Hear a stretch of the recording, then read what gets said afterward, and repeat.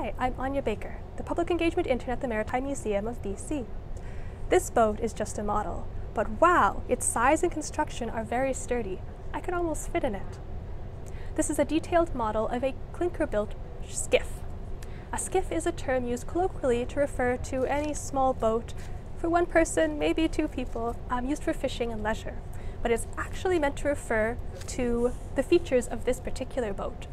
Notice it has a flat bottom, it's open on the top, it has a pointed bow, and a square stern. This particular skiff also has something special about it. It's clinker built. Notice the sides. The edges of the planks of wood that make up its hull are overlapped. This method is also called lapstrake, and it means that boats like this are very strong.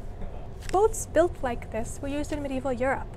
Viking longships that crossed oceans used this method.